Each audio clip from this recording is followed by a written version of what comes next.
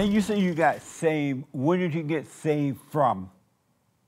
Yeah, I mean, well, I was just living a usual teenage life, getting drunk, bit of weed and stuff like that, and just sort of living as all my friends were at that time. We just sort of, depression and find the kind of self involvement. I think in many ways, I wouldn't say I didn't have the kind of testimony where I was a complete, like a drug dealer type thing where everything completely, Yeah. I was the worst person on earth. I kind of didn't think I needed Christianity. I thought I was pretty happy. And then, but actually I realized I wasn't. And I realized the contrast when I saw Christian love in action, when I saw the church in action, when I saw these people, the way they spoke to each other, the way they cared for each other in response, in contrast to the way I live my life. It was just completely radically different. So I just realized, wow, this Holy Spirit guy is up to something and is at work. And that was kind of powerful to see. Do you believe that human beings are in a fallen state? Oh, I see what you did there with the name of your show. Yeah. I believe that we are all in a fallen state until we're reconciled to God. I think all humans are created in God's image, but we've all tarnished that image with our sin. We've inherited sin from our father of humanity, as it were, Adam, but we've also sort of participated in that ourselves, and so we are fallen, and we are depraved and need to be awoken, basically brought to life, as it says in Ephesians, that God who's rich in mercy and in the great love with which he loved us, he raised us from the dead when we were dead in our sins. And so there's no person, however good they are, is good enough to sort of lift themselves out of the trough, lift themselves out of the pit themselves. They need to be wrenched out by God. And that's what we've all been. If those of us who call ourselves Christians, that's what our story is. Whether we were drug dealers or not, beforehand, we've all been lifted out of the pit, the miry bog, and our feet placed on a rock, able to sing praises to God. And so have you overcome the fallen state? Yeah, I mean, wouldn't normally put it in those terms, but I would say, in a way, yes, because I'm justified. Any Christian is justified who confesses with their mouth and believes in their heart that Jesus is Lord. You're saved. It doesn't mean you're completely free of the entanglements of sin, and that's why in the New Testament we have various sort of warnings and cautions against sin. Now, like, don't return to that old life. Don't return to your vomit, like a dog returning to its vomit. So we all still struggle in our returning to that fallen state. But in reality, our identity is, my identity, I would say, as any Christian should be, is that we are justified and we're being sanctified or being made holy, even though we don't always feel it because we still struggle, that kind of thing. And what is sin exactly? What is sin? Sin is being separated from God. It's when you go against God's law, when you disobey God, basically, in the way that he's set his commands that he's set out, his ideal for what it is to live a good human life. So when you choose the path of disobedience, is what leads to sin. I guess the first example being Eve taking the fruit from the tree of the knowledge of good and evil when told not to. But Satan comes in and tempts her to say, actually, he's only telling you that because he wants to keep something from you. And if you go this, you'll be better. You'll be elevated. You'll be like God. And so that temptation to disobey God's clear command is what sin is. And we all struggle with that, whoever we are, whatever our name is, whether we've got reverend or doctor before our name, right. We all struggle with sin. And so are you saying that sin is when you disobey God? Yeah, sin is disobedience to God. Why do you say it's physical when he says it's spiritual? I think because the spiritual is worked out in and through the world that we live in. So we're not Gnostics. We don't believe that the spirit world is the real world and the flesh is like a kind of Matrix style virtual simulation, and we don't really need to care about it. Like the spiritual world is still worked out in and through the flesh, which is why your bodies matter and what you do with your body matters. And therefore, how you treat one another matters. So I think there are, for sure, ways that we can overemphasize fleshly divisions and fleshly categories. But evil, it is a spiritual battle. Evil works through the flesh, right? Through the body. Evil spirit works through the body, the mind and emotions, right? Yeah, but it can work through, but that doesn't mean so can the Holy Spirit. Right, So I'm about to say, once you're flesh, born again of the Father, then good works through the body, right? Mm-hmm. So it's still spiritual. And if you are not been born again of the Father, then you're an evil person, and that evil spirit is working through you. That's not racism. It's the work of evil.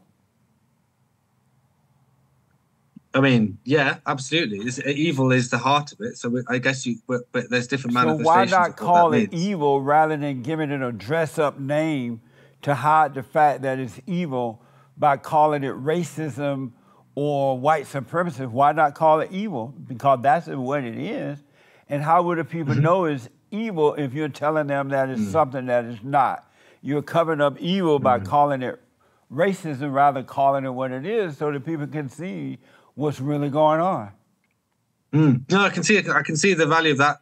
Just to say, actually, that we cloud the issue by kind of putting a certain category in it when the reality is we need to call evil evil. So as a preacher, why do you go along with the world way of covering up evil and calling it something that is not?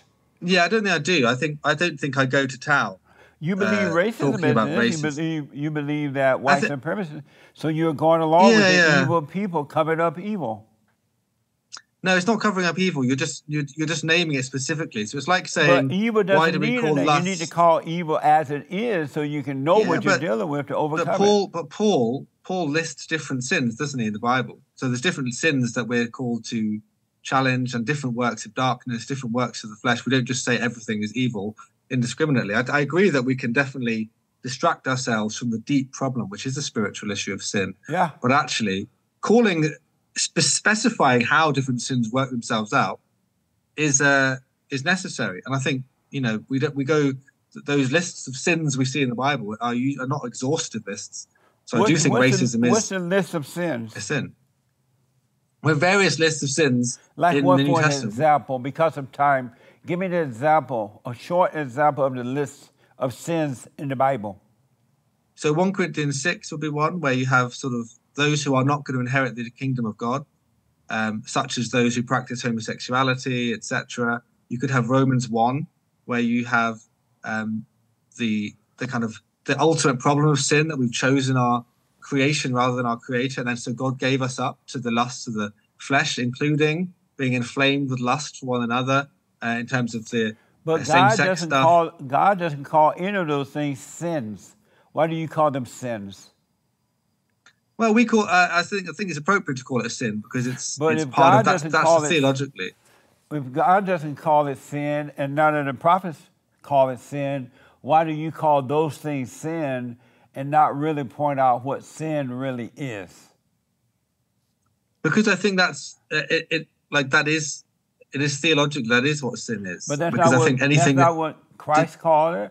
That's not what God called it. Why do you call it something that is not? Because by calling those things to sin, the people are fighting with those things, thinking that that's the sin, and as a result, they're not dealing with the real sin, and they're not overcoming. Because if you overcame the real sin, those things would disappear. What do you see as the real sin then? So if you don't think those things that are listed at various points in the New Testament as works of darkness or works of the flesh or whatever the term is specifically, most Christians would say that sin is a category that is an umbrella over all of that, and so it doesn't really hinder someone. But the problem I think the thing you're getting at, it sounds like, is if you overemphasize that one of those particular categories, you miss the big picture, which is like our sin. The real sin. But I think it's an outwork. Sin is like our condition. We're being corrupted. We're being corrupted in the fallen state, and actually we're needing to be renewed, and we're returning to our sinful state, which is kind of like an oxymoron. Like it shouldn't really be happening. But then that's what Paul kind of points out again and again. The real sin is of the heart. Anyone that has anger is sinning. because they're going against God. They're playing God. They judge themselves and other people.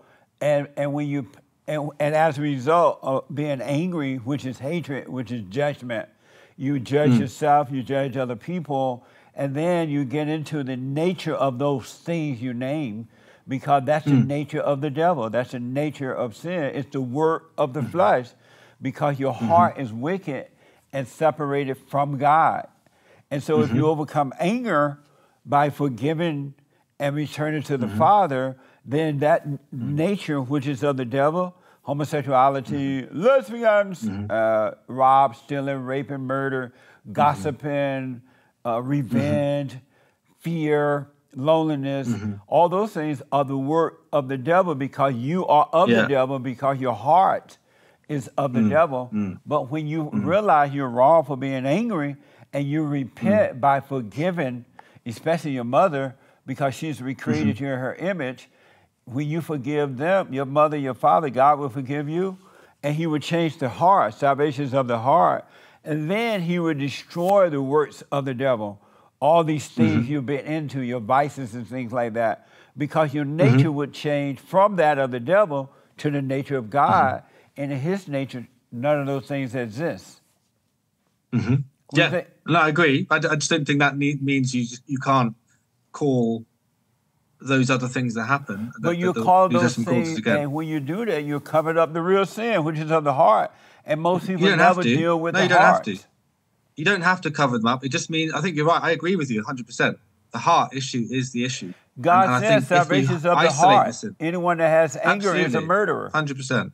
Yeah, but it's just that you don't. You can still diagnose a particular issue. It's like someone's got a sickness, right? You don't go, hey, look, it's just sick. I just take them to the hospital. They're just sick.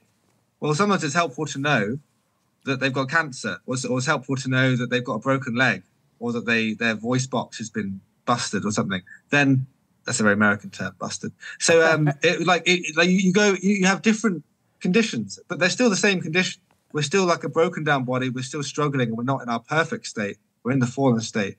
But we need to diagnose certain issues. And that's what it is. It's all sin, but it's just we diagnose differently. I promise you, without a doubt, there's not one person walking this earth that has worked with the vices and not the heart.